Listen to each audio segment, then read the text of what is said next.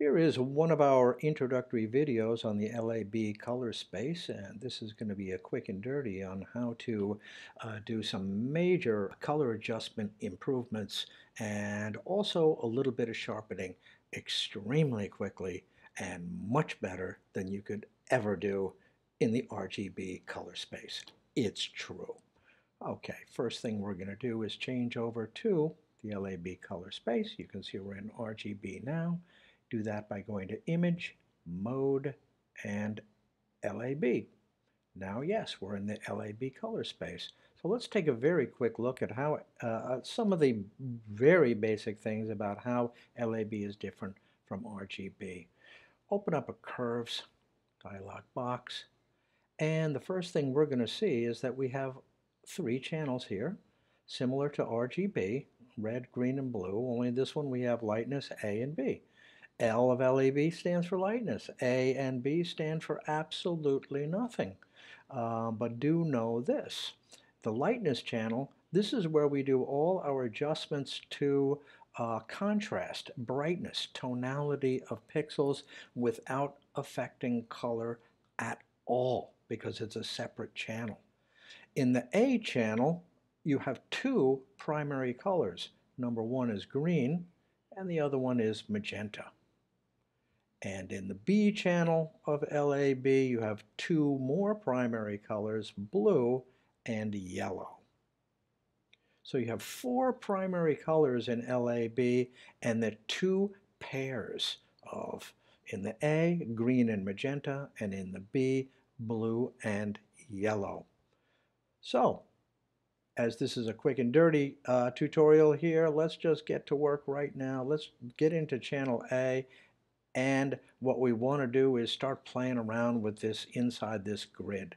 We want to do two things before we play around inside this grid. Number one, I would like you to do an Option click on a Mac or an Alt click on a Windows in order to get more grid lines in here. Get a 10 by 10 rather than the default, which is, I don't even know what it is anymore, 5 by 5?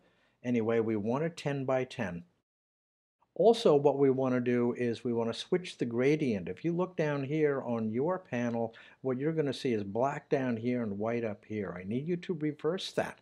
And the way to reverse that is to go here, click on Curves Display Options, and select Pigment Ink Percent.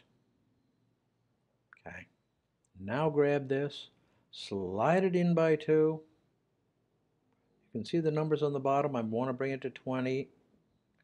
And on the top, I want to bring that down to 80. I want to bring that down from 100 down to 80. And I want to do the same thing on channel B. I want to bring them in on both sides exactly the same, so the center line will continue to cross, the line rather will continue to cross exactly in the center. So I'm going to bring this one in again by 2. Mostly I'm just looking at those numbers. And bring this down to 80. There it is. We are done. And look at that difference. It is spectacular. Now, the other thing I'm going to do is I'm going to get into the lightness channel, and I'm going to do this very similar to what you would do in an RGB image.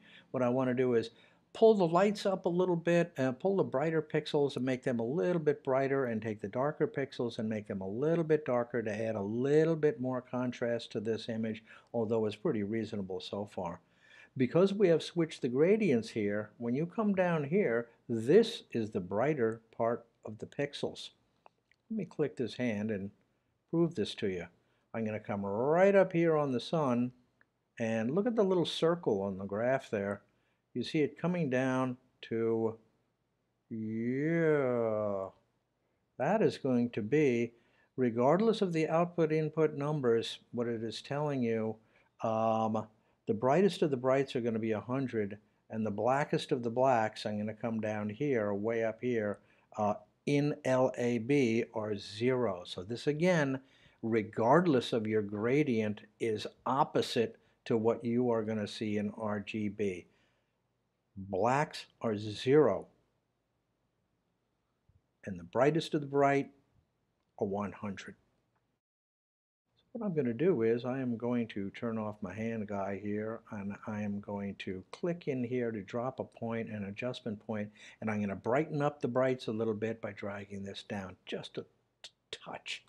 And I'm going to come up here, drop a point, and bring that up above that diagonal line just a touch, not much at all. There is the adjustment to the contrast. So we've ramped up the color beautifully. We've done contrast. The last thing we're going to do is work with a little bit of sharpening. So click on the image, the background image. Now come to channels. Now click on lightness. And now we're going to sharpen. Filter, sharpen, unsharp mask. Now here's the beauty of sharpening in LAB. If you do sharpening in an RGB image, and in fact every single time you do sharpening in an RGB image, you are changing colors. It might be to a little degree, it might be to a larger degree, depending on how much you sharpen, but you cannot sharpen in an RGB image without affecting the color. And this is simply not good because, again, depending on how much sharpening you do, you could create JPEG artifacts in your colors. It could create garish, ugly, tiny little halos of color around some colored pixels that you don't want. This is something to avoid, and with LAB you get to avoid it 100% because lightness, where you do your contrast and your sharpening, is a completely different channel, and it 100% colors are unaffected. Well, I've got this one set at 200 and a radius of 1 and a threshold of 10. I'm going to go ahead and leave it like that. Turn on the full LAB, and we're done.